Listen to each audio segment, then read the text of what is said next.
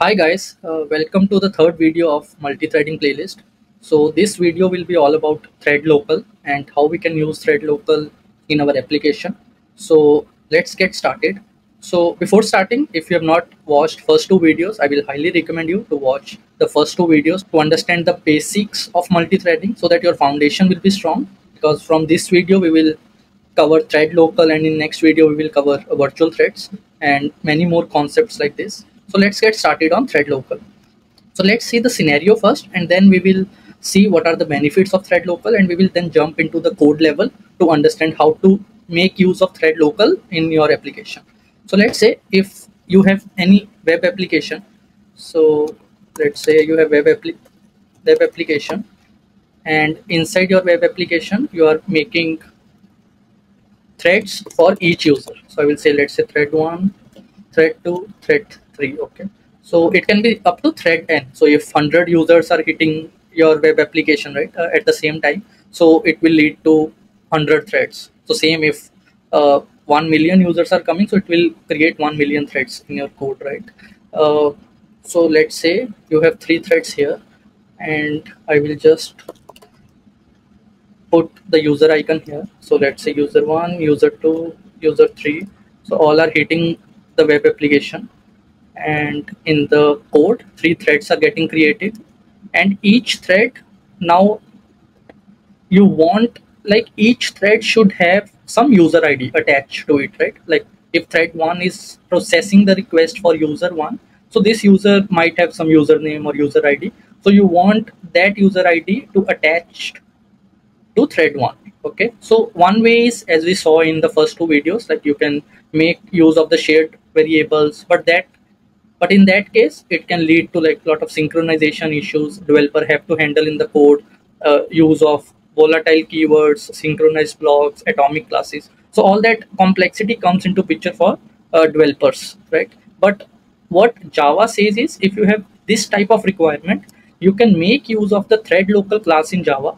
So each thread can make use of ThreadLocal class to store their local copies of variable. So thread 1 can store user 1 in this, and it can also get user 1 from the ThreadLocal, and this user 1 will only be fetched by thread 1, and it will not be visible to thread 2 or thread 3. So it's completely thread safe environment. So same way, user 2, so thread 2 can store the local copy in the thread local, and it can also get his own copy from the thread local, right? So in this way we can make use of thread local, which makes the developers life so easy, so they don't have to handle all that shared variables issues. So in this way you can use thread local, and instead of user ID, it can be anything. It can be your database connection, it can be your thread context. So it can be anything you want to store which is local to each thread. So that is the main purpose of thread local. So if I will open some notes here, so thread local helps in creating variables that can be read and written by the same thread. These variables are unique to each thread and are not shared among different threads. It's particularly handy in scenarios like we saw now, to handle like user sessions or database connections, user IDs, and all that stuff you can easily do with thread local thing. And it also improves performance by avoiding synchronization overhead in multi-threaded environment, because using all that synchronization things, right, lead to performance issues also, and can also lead to other issues as well. And each thread holds its own copy of the variable, so you really have to be careful like while implementing the thread local, because if the reference is stored for longer, right, it can lead to memory leaks. So that's why developers have to really careful while implementing the thread local in their code. But overall there are a lot of benefits to it. It's being used in the many real use case applications to manage the thread context or user sessions or database connections. So this is the flow of thread local. So now let's jump to the code level. So I've already written the code. So from code level, it's not that hard, to be honest. So we will quickly go through the code. So if you can see here, right? So what I am doing is I'm creating the thread local user. So I'm creating the thread local of long type, And in the first request, if you see, I am using this thread local to set the user ID. So I have just, for this example, I have just two hard coded user IDs here. So for the first thread, I am putting the user ID using dot set method. So if I say here dot set, so if you see, when I do dot set, it already knows like it's of type long because we already defined there.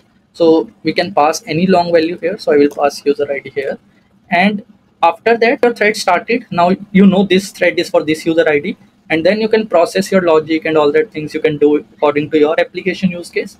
And then if you see here, you can easily get the user ID by using dot get method. So when you do dot get, right, so you are not passing anything else. So thread local knows like if this request is requesting me dot get, so I will return the copy of this thread only. So I should not return the copy of any other threads. So you can use dot get, and once your work is done, then you can always use dot remove method, right? It's very good practice to remove thread local objects once you are done with that.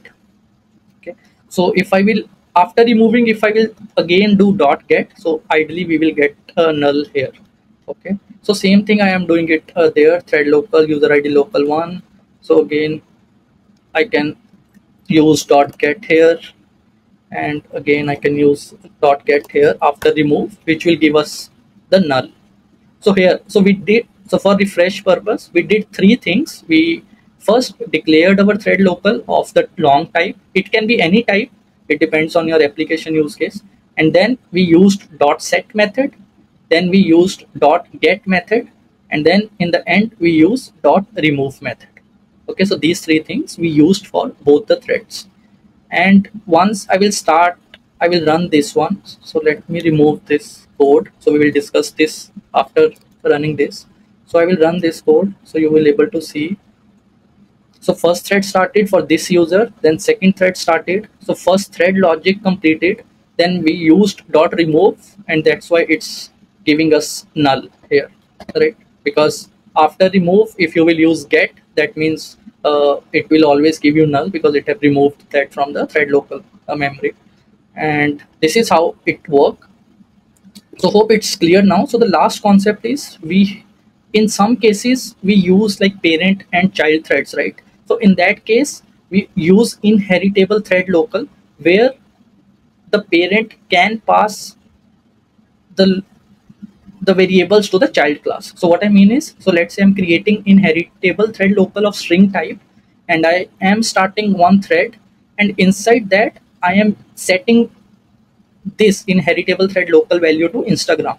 So now this value can be accessed by the child thread using dot get method of inheritable thread local. Okay, so there are two things now. So one is thread local, one is inheritable thread local. So inheritable thread local value can be read by the child thread, but if I will set up only the value of thread local, right?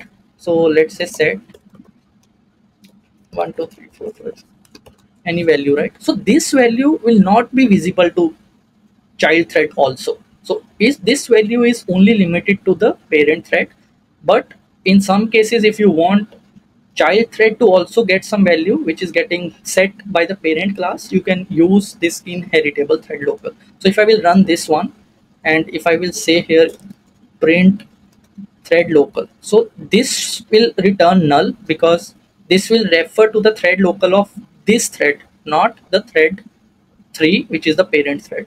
Okay, so if I will run this code, so you will see here this dot get is giving the Instagram value, right?